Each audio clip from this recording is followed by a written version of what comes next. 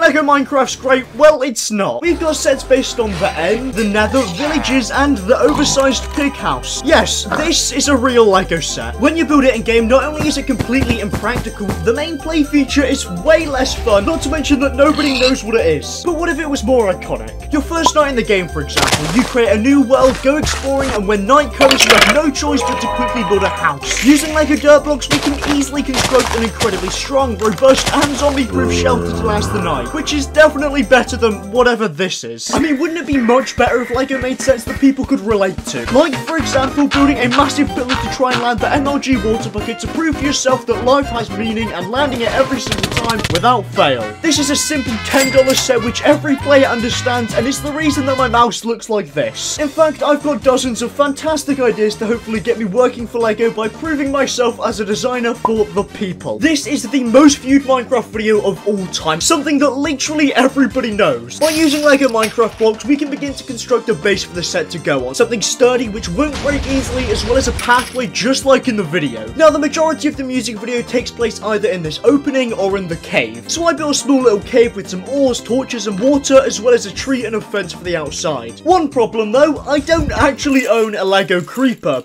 Oh man.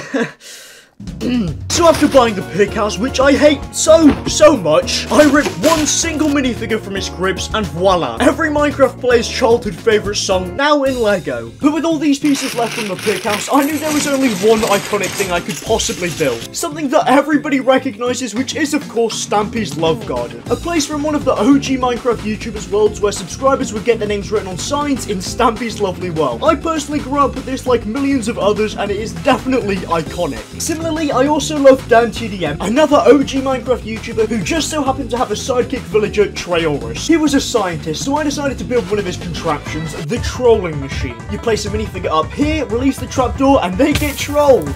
Also known as being tortured or burnt alive. This, with a DanTDM minifigure and a Stampy one, is a perfect nod to old Minecraft YouTube and is without a doubt very iconic. And after asking people what other iconic sets I could make, the answers were clear. 2012 was a pretty scary time for us Minecraft players, and if you played back then, you'll remember the horror stories we all heard about. After a long day of mining, you make your way back to the base, but the trees seem slightly off. No leaves, which is weird because you didn't do that. There's also a strange pyramid in the middle of the sky, which is admittedly probably just a glitch. As you get closer to your home, you hear your dogs being attacked. You know you have to defend your animals, but you see this.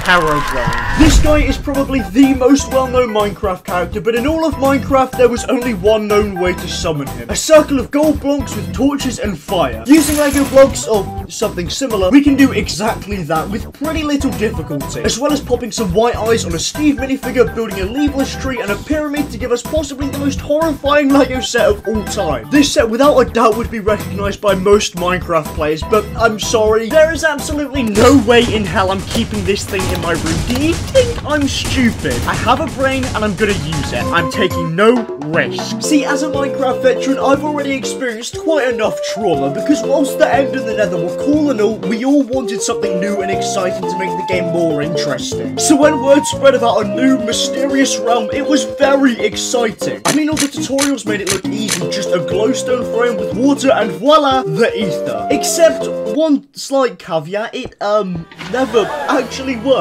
This is quite possibly the biggest con in the history of Minecraft, and be honest, you tried it just like the rest of us. Although Lego Glowstone only comes in like 3 sets, which I don't have any of. So using digital software, I can upload glowstone bricks to create a portal on my computer. I began with making a small base for it to go on, similar to the existing Lego Minecraft sets. Actual Lego designers create their sets this way too, so this will be a fantastic way to show just how much better Lego is than Mega Constructs. I split the build into 2 pieces, one half being the overworld, the other the ether with some clouds and weird flying mobs. And after adding the portal, all I had to do was build the water, but also making it accurate. So this is what we have. An incredibly iconic Lego Minecraft set depicting something that all Minecraft fans understand. Half of the set being the mysterious ether realm, the elusive location which we've all tried to reach, with it being impossible to do unless you have this set. You've got flying mobs, clouds, purple plants, brand new trees, and the other half has the overworld, which to be honest isn't quite as interesting. I mean, the mobs don't fly, but for $30, this would be amazing. amazing. Now imagine this. You're out on your horse when you see a cave. You go into it to see what's there and you see this. Absolutely unlimited amounts of rare ores, minerals, items in chests with unspeakable surprises. And after spending hours collecting your riches, you decide to make your way to the surface, but you saw one last door. So naturally you make your way over there when,